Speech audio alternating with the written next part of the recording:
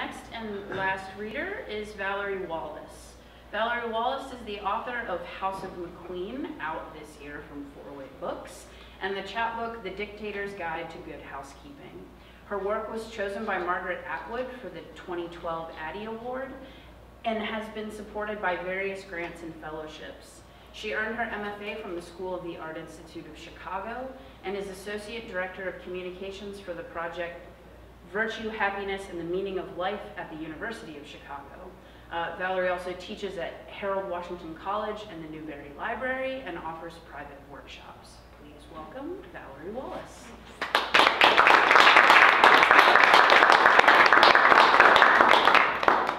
I'm so happy to be here, and it's really great to read with Katy. This is my first book, and I've been reading a few places, and I've always wanted to come to Austin. And I'm really happy I get to be here. Thanks, Malvern. My book is about Alexander McQueen, who was a British fashion designer, and he died in 2010. And that's when I learned about him. And I didn't know much about fashion.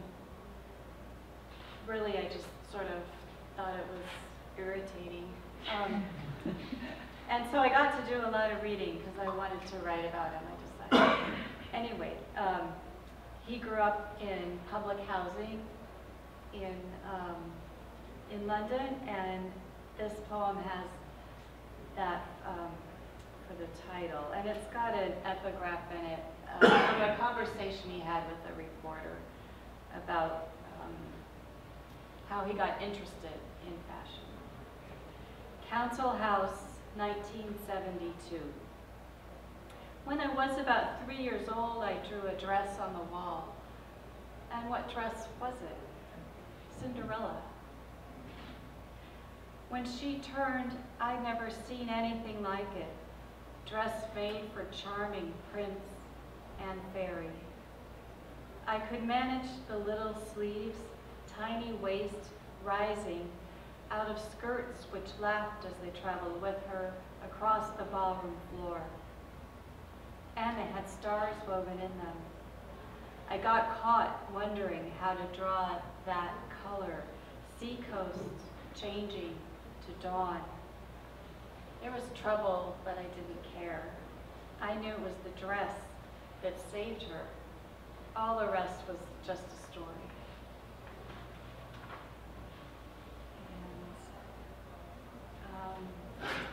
This poem is about a kind of trousers McQueen invented that in the 90s, where the waistline was dropped quite low.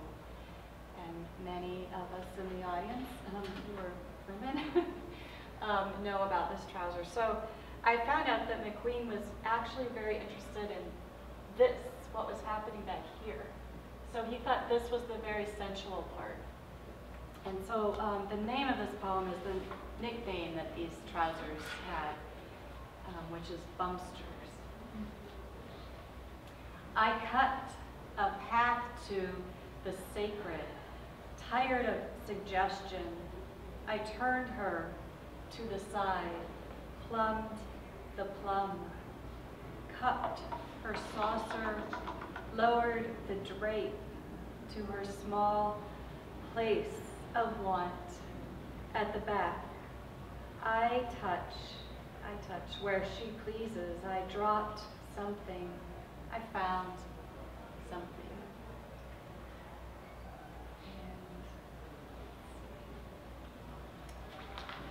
So this poem is made from, what do I want to say? I read that one day Alexander McQueen hopped into his workroom with a handful of red medical slides and said, let's make a dress from these. And to their surprise, the people who worked for him did. They all put it together. So this is a poem inspired by this dress. And it's called Let's Make a Dress from These. stained red medical slides layer vertically on sleeveless sheath, high-necked and cut away from right shoulder to right hip bone. Heavy overskirt of crimson ostrich feathers swish and switch, thick and deliberate into plum black feathered underskirt. They obey the law of push. From the slightest pressure, they bloom. Interpreter of alarm, lover of syringe and tub water, tongue at your throat, 1,000 thin clappers summon the carnal bell, raucous rouge, smudge of poppies, murder of corpuscular roses, so juiced they vogue, rubies strewn on scarlet carpet. You stare, there is fire racing under your skin. Twin to arrows, close your eyes to see me, repeat me to feel me. At the end I go quietly, I take you with me. And I feel far away from people. So I love being right here under the chandelier, but I'm going to just move up a little. This is to keep track of my time. All right, so here's a poem I made after seeing a video of a sort of, as it began a disastrous interview that McQueen had with an interviewer who was clearly unprepared. And it's got a repeating line in it. This form is a bop, so you'll hear a line said again. McQueen's bop with the interviewer. I've tried my best to get away from the little black dress. That uniform makes mine eyes glaze over. How can you trust counterfeit elegance? There's something ignorant in women who wear sparrows. I want people to be afraid of the women I dress. Waif who needs rescuing isn't romance. I've seen naivete. I know it can happen. Someone's life is burning from this world's brutal kiss. I am, you are, the voyeur, the mirror. I want people to be afraid of the women I dress. This is sartorial, but oh softness, oh radiance. Leather, locusts, shells, fur, the clothes I make don't acquiesce. Here teeth and nets, art of armor. I want people to be afraid of the women I dress. And let's see. So one of the forms of poems I was excited to really try was making weaving. So I have some of these in the book, and you can read them, I hope, this way or this way. So this one's got a line from Mark Doty woven in it. So this is called McQueen Linen. I'm going to read it down and then across. I design the shows when I find the body's perimeter.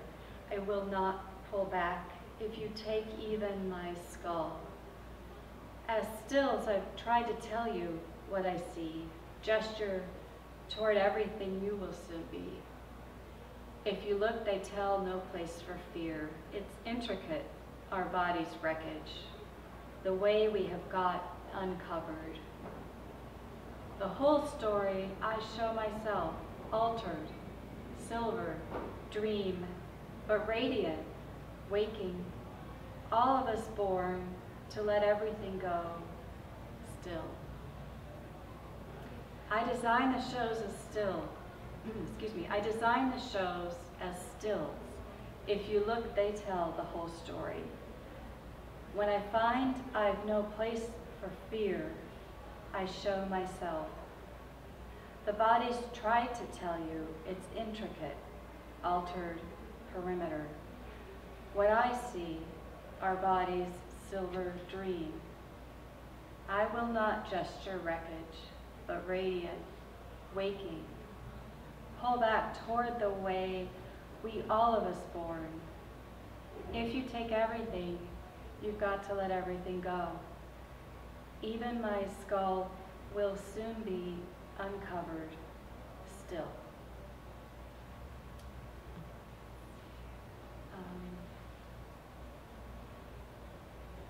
And this one is, so I felt really unqualified to make this book, but I really enjoyed it. And one of the ways I helped myself was to look at other poets and see how they made their poems. And there's a poet named Spencer Lease who made a self-portrait as a bestiary collection of animals. And I thought, well, Alexander McQueen loved animals, so I think he would do a self-portrait as a bestiary. So that's what this poem is. It's little poems in his voice, but they're animals, if that makes sense. So the first one's raven. It's got a Greek word that means under the ground. Raven. Fill myself with tonic things, always close to the underworld, but not of it. Too busy stealing and yanking information from every direction. Take my satisfaction by seconds. Know the difference between raven and crow? Histrionics. My mind jabs, tilts. I love a clean line. Look at these bones. Oil, bits of fur. I'll use my own feathers if I have to. You hear me? You hear me? You hear me? You hear me? And then snake has these long lines. Snake. My ears are filled with all this sky. I make my way through your orchard, find the fallen, fermented, honor their use for my use. Every skin I leave behind of flamboyance, a chronicle, each of them a yes, yes. And here's moth. I memory the cloud my mother spun around me. Dirt birthed me. My soul thrusts in and out with all this rustling. Every night I must get hold of some brilliance. And then this is jellyfish. The moon whispers like a sting in the sea. Feels like millions of years I've gathered and worried the thick current. Armorless, I am threaded with blades. The moon turns blue, murmurs, no heart, no heart. I am a festival of longing. The last one is a hawk. Constellation, skimming the unknown world. My velocity, a kind of screed. When from my highest perch I keen the mouse's movement, and the mouse who turns to peer up sees only sun. I am the angel and the demon when I finish into him, which is all I want, to use the bright, to make quick destruction, to dive to it.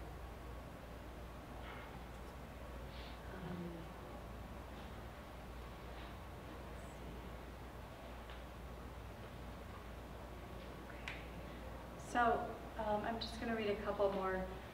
This one is from a series within the book that are sonnets, and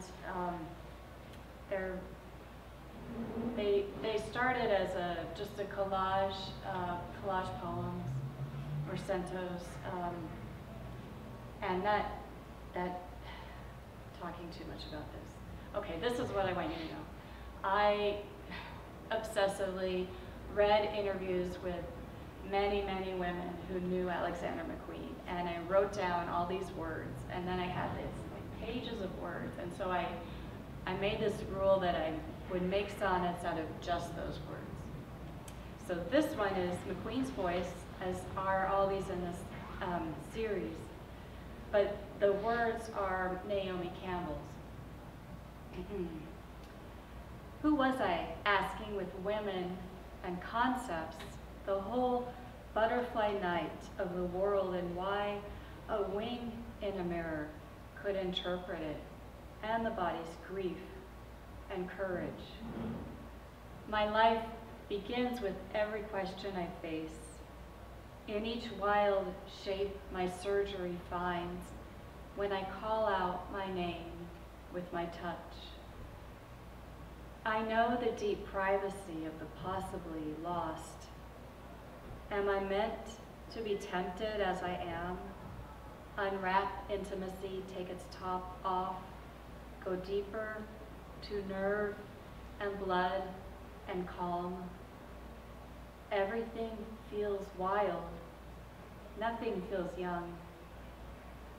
I have found beauty, pulled back the cover, and in my time was some kind of wonder.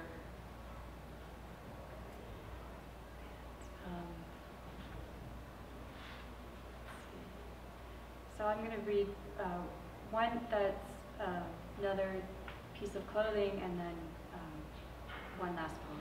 So this one is about a pair of wings that McQueen designed. And I think that's all I'll say about that. This is called Winged. The old masters got them wrong. Their locations, at least, not pinned at the spine like a moth's, or the bone blade spurt. From the tiny bloom of sternum, I swept over shoulders, arced, fanned, slit for heavy arms. How on earth do you expect to walk in them? Ha. That's in there, ha. Behold balsa ribbons, planed, laced bindings, not for flight, but descent. How will you care for me? Keep me from fire. It sings, you know, consecration, consolation, a promise to be ever sown into the sun. And this one's made, this one is a cento. It's a collage form made from lines by the poet Jack Spicer. And this is a sonnet too. I thought it was important to have, you know, a lot of craft in this book, and a sort of nod to McQueen's Englishness. So it's a Shakespearean sonnet. Silhouette for the 21st century. The naked sound of the body sounds like a trumpet. I announce a new world in which your madness and my madness, at the point of a needle, is my love spinning. Drop a hard landscape of bone and shadow. I am in love with birds. Oh, sprinkled with a little gold leaf. What is real, I suppose, will endure. Shape that moves forwards and backwards. Utter logic of form and color, something in God language, in spite of all this unfathomable language.